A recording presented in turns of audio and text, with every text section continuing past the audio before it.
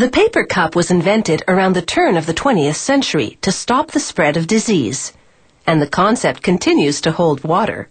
It's a hygienic way to quench your thirst or get your morning cup of Java, and the lining of plastic or wax keeps it watertight, preventing any nasty leaks.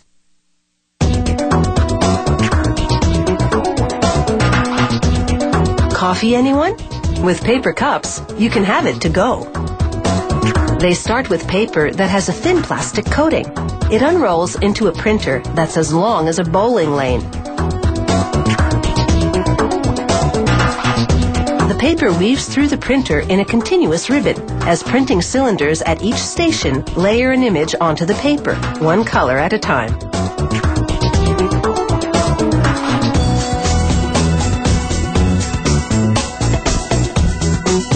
When the image is complete, a rotary die cuts the paper into a flat. The dimensions of the flat vary depending on the size of cup being made. Each flat will eventually be a paper cup. They land on a conveyor in a shingle-like lineup. A computerized system counts the flats and divvies them up into stacks of 200.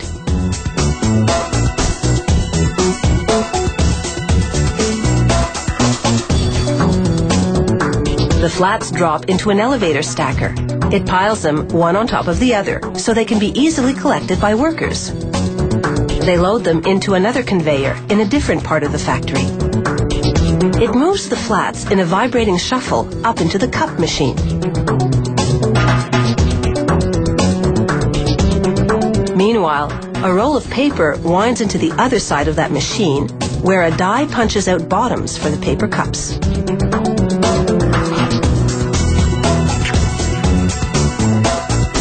This leaves a long strip of scrap paper, which gets sucked away for recycling.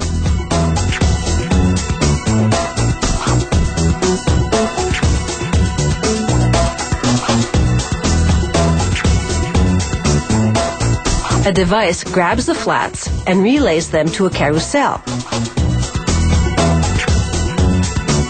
Now the paper cup takes shape. Mechanical jaws wrap each flat around a mandrel, and a heat gun seals the seam.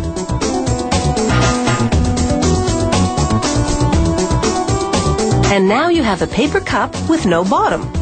Its life will surely be empty without one, so that goes on next.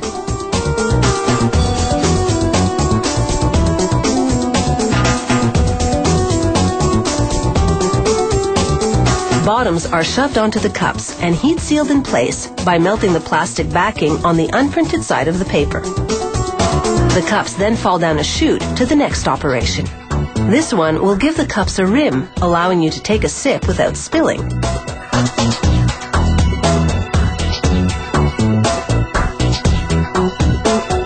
A hot tool curls the edge of each cup into a rim.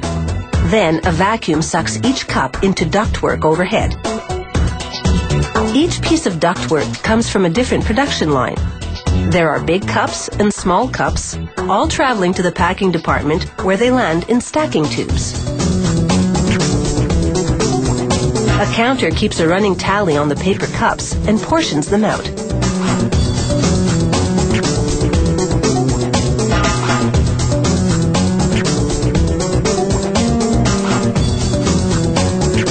The stacks of cups slide into a curtain of plastic. Hot jaws seal the plastic wrap around the stack.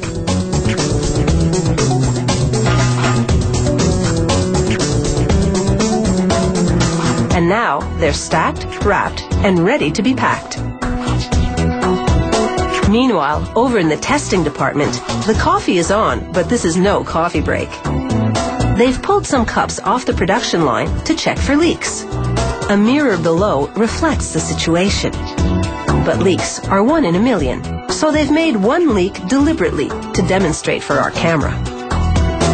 In the case of a real leak, they stop production and follow the paper trail, so to speak, until they determine the problem.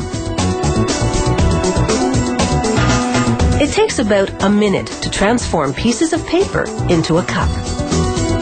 Now it's ready to hold some hot stuff without any leakage.